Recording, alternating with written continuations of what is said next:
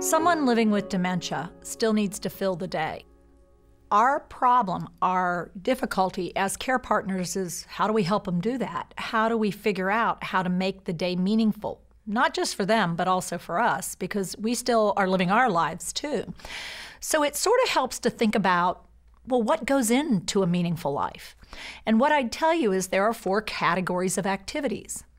The first one is feeling productive, valued, doing work. Now, it may be that you get paid for it, or maybe it's just people say thank you, but it gives you a sense that I make a difference, that who I am and how I am and what I can do still has value for people. And this is really critical for my sense of well-being and self. It's part of what makes us feel like a human being that is cared about by somebody else, and that I'm still here for a reason, and the reason matters. Now, the second type of activity that we all do is called leisure or fun, play. Things that you do because they're fun to do. You do them because they give you joy, because they make you feel good. You're not going to get anything out of them financially or maybe even feedback-wise. You like it because you like it. There's something about it that bumps your energy level, that gives you that, yeah. You find that doing it is pleasurable in and of itself. And to be honest, it comes in 2 major categories. Passive, it just sort of happens to you and you're absorbing it, so it's coming in. Or active, you're doing something that gets you to feel that way. And an example would be watching something versus actively choosing to engage in something.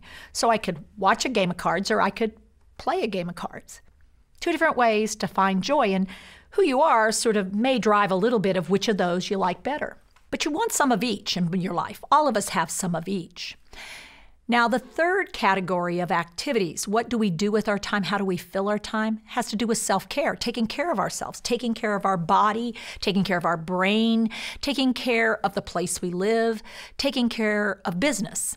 So it means things like, for instance, getting around in the world, transportation. It includes things as simple as walking, getting in and out of chairs, and as complicated as figuring out a bus system or how to get on an airplane and then transfer. So self-care is big and it's little. It includes things like taking care of your own body, bathing, showering, or eating, toileting, grooming. But it also includes things like taking care of your body, exercise, and taking care of your brain, thinking, doing things that are fun and interesting to your brain, so you stimulate your brain. And additionally, it includes taking care of the world around you, maybe cleaning up the house, emptying the garbage, taking things from here to there, moving things around in the world so that they're where they need to be when you need them, shopping, managing money. So self-care. The fourth one, and the one we often don't think too much about, is rest and restoration, or if we think about it, recharging your batteries. What we think about is sleep. And sleep is certainly one way you can do that, but we need to realize that there are other ways you recharge your batteries, and they're dependent highly on who you are and how you get your energy back on board. How do you get yourself charged up to do something? Some people like to go off by themselves, and some people like to be around people, and the more they're around people, the more energy they get. It has to do with that idea of being an introvert or an extrovert. Recharging batteries is an important part of every day. If your battery doesn't get recharged, you don't get enough rest and restoration. It includes spiritual restoration, bringing your spirit back up. You need that. But you also need taking care of yourself, having fun, and feeling productive. So meaningful activities for somebody with dementia need to be balanced. They still need all 4 of these. And frankly, as a care partner, so do you. One of our biggest challenges is remembering that people need to feel valued and productive, and that there's more to rest and restoration than sleep. And not all leisure should be passive. And taking care of my brain and my body and myself should match my abilities. I'm doing the best I can with that. So what we want to do is create the right support and the right care so they can shine. What we want to do now is show you some examples of these different kinds of activities, sometimes in a group and sometimes alone, but you can see what we're talking about, how you can take someone who is experiencing a diamond moment, emerald, amber, ruby, pearl, and as a sapphire, you have choices. You can provide the right support and the right care in these kinds of activities, filling the day, so you get what you need, and so do they. And when that happens, yeah, you're doing it just right. All right, y'all, we're going to do a cooking group this morning. We need to make some muffins for breakfast in the morning. So, is blueberry muffins okay? Does anybody need help tearing their bag open? I got that far, but I can't You got get it that far? Then it quit on you, huh? Well, let's see. Now notice we're blaming the product, not the person. That bag, it's such a problem. There we go, and hand it back. After you get your muffin mix in your bowl, there's a cup of milk right beside your bowl that you can pour in there with your muffin mix. Got it. Good job, William. Notice how our friend is looking around. What do you do next? And what's nice about a small group, Okay, I'll get that for you. people are doing it. Some folks are doing it, so she gets to see what comes next, and Good job. she does it. All right. Lisa, can you get that cup of milk and pour in your muffin mix? Cue somebody up to get started, and guess For what? the milk. There we go. Other people are doing it too because they see what's going on. Let's go ahead and stir it up and see if we have enough milk in there. We got plenty of milk if we need more. Okay, now one person who's able gets started with the stir, and automatic. These are ladies who've made a lot of muffins. I'll stir it up real. Stir it up. Good job. All right, is it too fried? You need a little milk?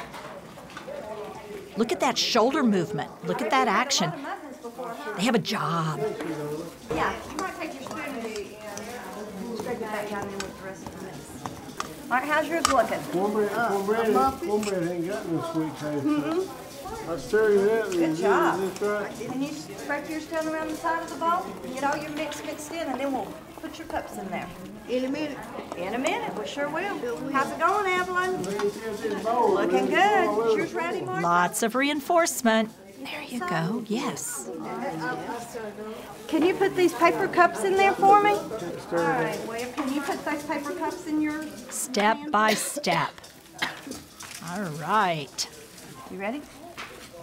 Just scoop your mix right in there. Getting in here. Yeah. We may have more mix than we have cups to put it in. If we do, we'll get another pan.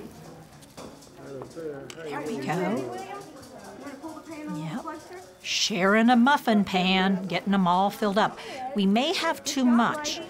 Just a little warning, there might be extra. Don't Then we're gonna panic. bake 'em. What's your favorite part of cooking, the baking or the eating? Snack. Oh, snacks. You like to eat snacks? What's your favorite snack? A muffin. Muffins. I like muffins too. Evan, what's your favorite part of cooking, eating or the cooking itself? Cooking. The cooking is better? I kind of like the eating better myself.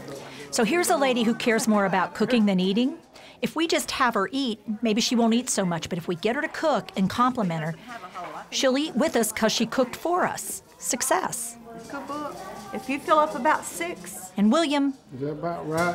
he's into detail. Yeah, you might have to put a We little need bit to more in there. support We'll what see. he cares about, Put another spoonful in each one of them, and then let's see how it looks. because success is in William's eyes. All right, y'all tell me when you're ready, and I'll put it in the oven. Is it ready? Got a little People more are mix in using there? their hands, using their eyes to accomplish a task. This is terrific. This is wonderful. Ready? And they did something productive, something of value. I'm still me.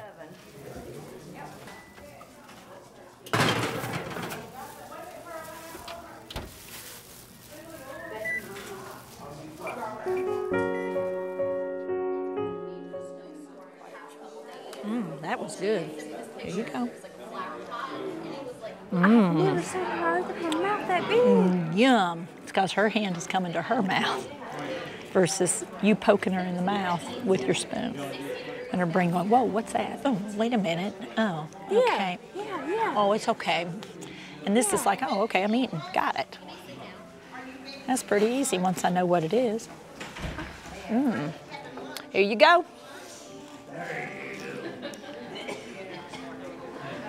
Wow. Isn't that fun? Oh my. Both of you are going to have a better time. And what I'm doing is supporting under her elbow. And so that gives her a little added information. And when I do that, she can sit upright a little bit better too. And I can judge. Is this not amazing? I get thrilled when I learn something new. Isn't that fun? Yeah. We're going to try the same thing with Miss Frances a minute and see if she's okay with it. See if she likes it. She eats fine right now, but time will come. Is it good, Lucille? Do you like chili? It's pretty tasty. Wow. There you go. Ladies, here's the deal. I made a picture and I cut them up, but now I'm not sure if I have all the pieces. So I'm wondering if you could put this puzzle together for me and see if I've got everything. And I've got several. And I need a little help. Now, what you see me doing here is giving them a reason to do what I'm asking them to do. And see if I've lost a piece or more. I've done something. I might have made a mistake. Can you help me? We're going to spread them out. Because I wanted to do them later, but I've got to make sure I've got everything I'm supposed to have. Yeah. And what I did here is I took some pictures, I blew them up, I printed them out on cardstock. So all of them should be, and cut them up. The thing is, I don't know. Now what's nice about this is, if I lose a piece, guess what? I have all the pieces, or if I drop, it's not a big deal. A couple, they're up there if we need them. What did I use pictures of for this group? Flowers. See what you can do. Bright colors, clear shapes. Let's see how they do with this. Did you? Are you I love jigsaws. Now, There it is. look at you. You're great. Look at that. You're good at that. There we go. Look at the hand-eye activity here. Look at how they're trying to figure out how things go together. You've got too many. Let's see here, Martha. Let me try something. Take that piece and try it right there. Now, one of my friends needs a little more help here. It's too many pieces. She can't get started. Now, let's turn that one. There she goes. Look. Keep turning it. Try it right over here. See if you can get it to go right there. Flip it around. Now, notice how I tapped on the table and gave her the cue, but I'm not taking the piece from her. She's doing it. Yeah. Perfect. All right, well, now we got to, okay, now, I think maybe that's in the middle on the bottom. Try and see if it fits like right here or not. So I'm giving her a little hint. Yeah, just straight up. Mm-hmm. And see if you can get her to line up. Shift it, maybe just. Does that feel right? Does that look right? Mm-hmm. Perfect. And here I think, try this. See if that last piece fits it. Oh, Oh, look at you. That's it. See it? I had it upside down. Good for you. She's smarter than I am. And look at the lady next to her. She's already got that one together. You had all your pieces. Evelyn, that's great. Look at you. You're good. You must have done crosswords or jigsaws before, too. Yeah. Wow. And look at you. Let's see if we can get yours to come together. Okay. Let's see here. See if maybe that one will fit right over. Try it right there. Will it slide? Maybe turn it this way. Let's turn it maybe like this and try it. Now notice, this one has diagonals. It's a little more challenging. Now, let's see if we can get this one. See if that little point fits right in there. That's perfect. Oh, yes. I think so. What do you think? Yep. Nice. See if that one goes down there, right here. Now notice how I'm handing one piece at a time? Yep, I think you're right. Now we got two at the top. Let's see if you can get those two in lined up here. With a little bit of organizational help, that one right here, and a little bit of structure, look at how well she's doing. That wide edge. See if and look at how she's using her brain, her eyes, her hands, her thinking. Slide it right down. One that goes right here. It's sort of tricky. Why don't you put them all out? That might work easy. Now I'm trying to do two things at one time. Let's see how this goes. That's it. Oh, look. They found my missing piece for me. Boy, you got a good eye. Let's see. You got it on the first try. Thank you. Oh, you're welcome. And you ladies, tell you what, give yourselves a hand. You all got it all in one. Boy, you guys are good. I used to do puzzles. Did you? Mm-hmm. I can tell. Y'all must have been real good at this when you were younger. We didn't have nothing else. We didn't have no crayons or anything. Any of that stuff. You just had puzzles. Yeah, we had puzzles. Well, boy, I'll tell you, it stayed with you.